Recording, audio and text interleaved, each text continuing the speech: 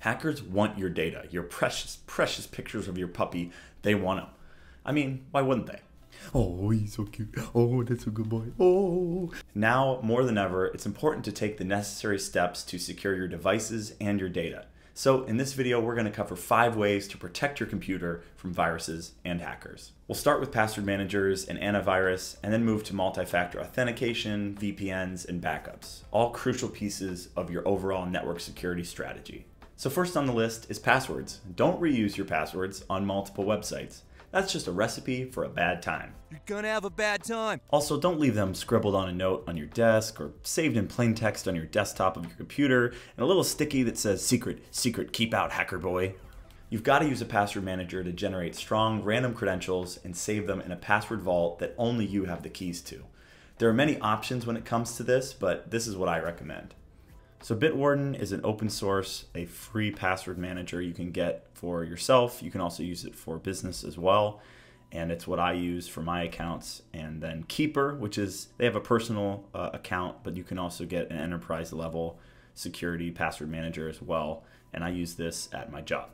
By using these services and creating a unique ID that you add to the password that only you know, you'll be keeping your accounts and your data safe. A final piece that goes along with password management is account auditing. So if you have a bunch of old accounts that you no longer use, they should either be completely secured or just deleted altogether. I prefer the latter. There are also services now to help with this and to also help you take your name off data lists, which can be exploited. One of the sites I've heard of is called Incogni, and so caveat, I've never tried these services myself. I've only seen other YouTubers promote them, but they're certainly worth a go if you care about personal privacy online. Antivirus. Make sure it's turned on. If you're on Windows, you don't necessarily have to pay for antivirus. Windows Defender has gotten better and better as time has gone on. It's certainly much better than the Windows 7 days, Windows XP days, when they didn't even have anything like Windows Defender. You can always pay if you want more protection and features on your machine. There's antivirus like Bitdefender, which even includes a VPN and some better features. And Bitdefender was picked by PC Mag for 2023 as the best antivirus protection. Mac user like me, spoiler alert, they are still vulnerable to viruses and malware, but just not as much as Windows machines. So Apple actually has platform security built right into macOS, and it's definitely good. And I'll leave a link to the article that talks about it. But they use 3 layers of defense that prevent the launch and execution of malware. So in the App Store, when you download an app, it will double check. And if you download something from the internet that it's suspicious of, it won't let you run it. There's another software that is built into macOS called Gatekeeper.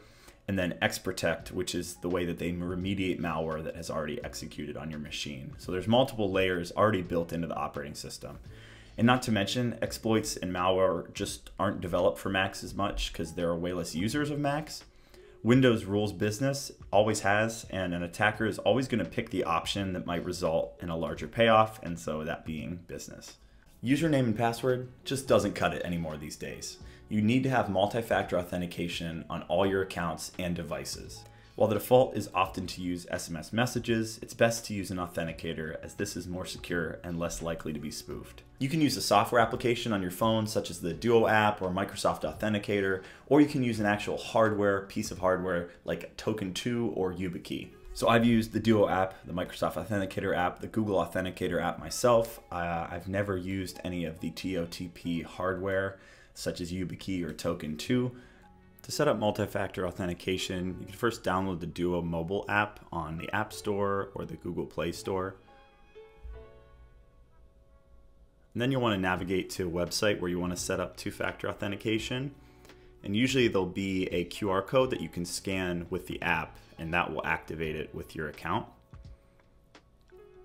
And then usually you can find that in the privacy and security settings within your account, depending on the website. This might be an obvious one, but if you're out in the world, say you're at a coffee shop doing some work or something like that, and you need to connect to public Wi-Fi, make sure that you check the name of the wireless SSID before connecting. You could be connecting to a rogue access point inadvertently, and that is bad news. Also, you should use a VPN to encrypt your traffic.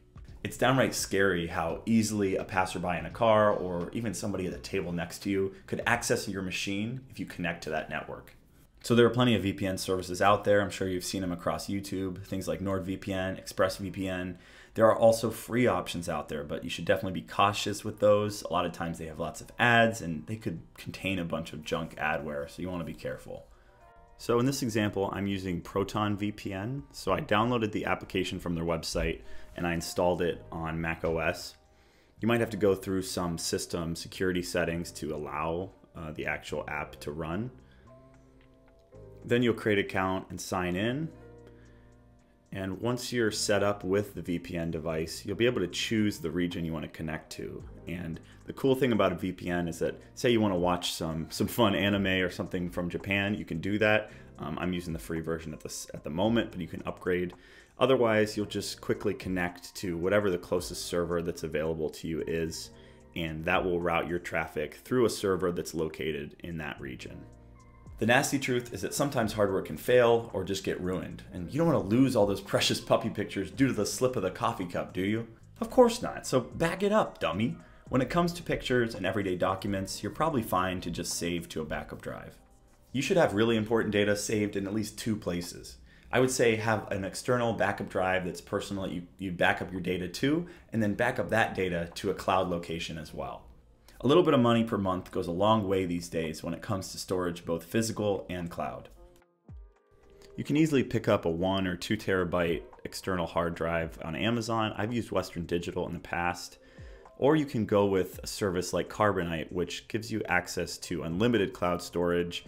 Or you could do both and you could set it up so that you back up to the personal drive first and then back up to Carbonite as well. So do you feel more secure? I know I do. I feel like I'm wrapped up in a little warm blanket of internet safety. No, but in all reality, take some of these steps and start to implement them in your own computer and devices. And if you have any questions or suggestions, be sure to leave those in the comments down below. And as always, if you enjoyed the video, hit like and subscribe. It helps out the channel and I greatly appreciate it. Thanks so much for watching. Take care.